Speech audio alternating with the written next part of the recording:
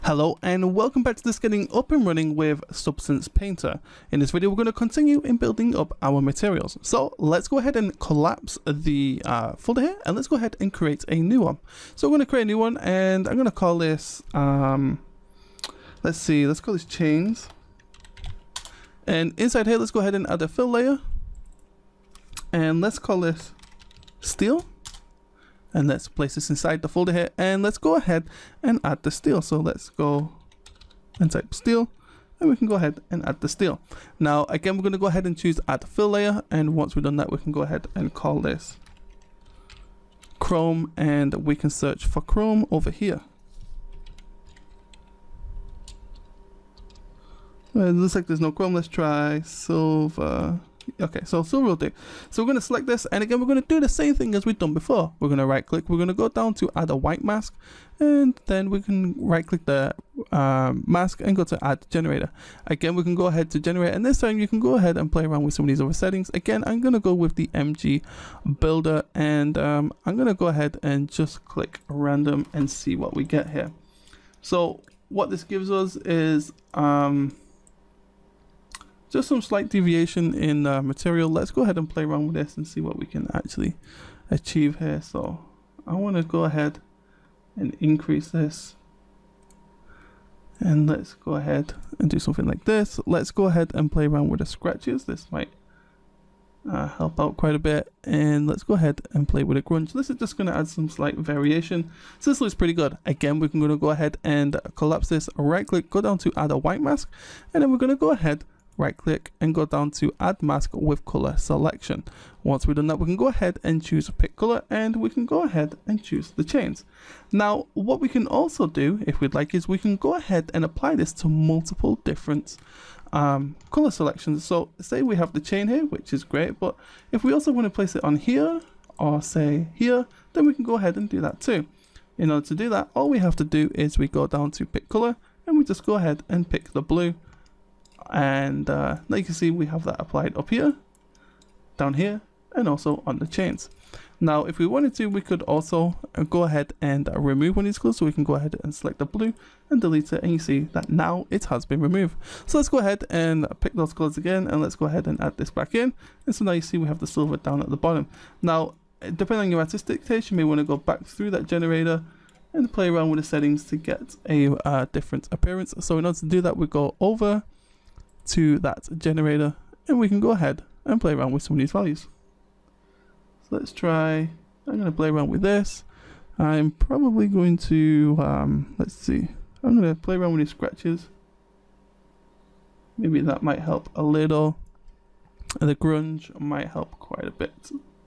So we're just basically breaking this up, and again we can go ahead and we can keep layering this up. We can add more layers, more generators, and so on and so forth. So with that said, let's go ahead and look at creating the rest of the materials. What I'm going to do is I'm going to go back to our first material over here. I'm going to expand this and go down to color selection, and I'm going to go ahead and choose add, and I want to add this white area over here.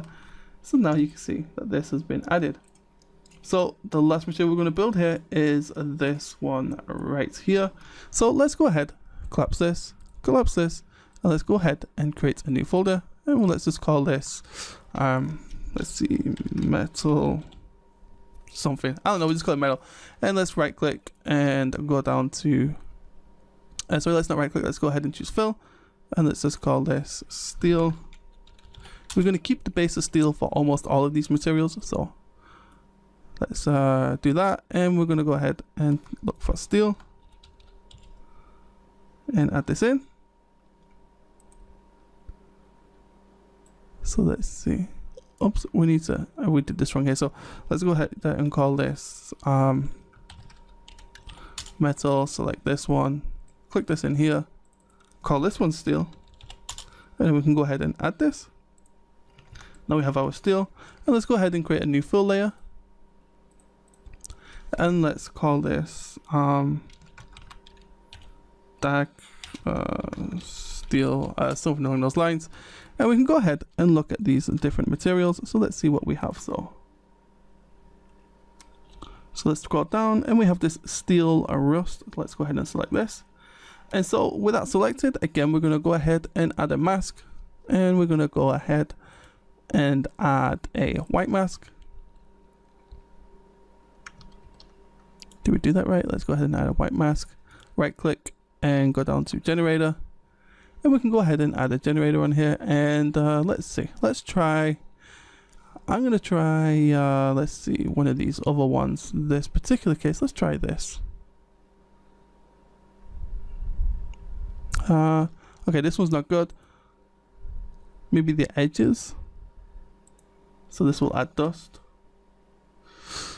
Nope. Okay, so let's just go ahead and use our builder, and so we can get a better idea of what's going on. Let's go ahead and add the white mask already, and let's go ahead and choose by color. So let's go ahead and choose add mask with color selection, and let's just add these in.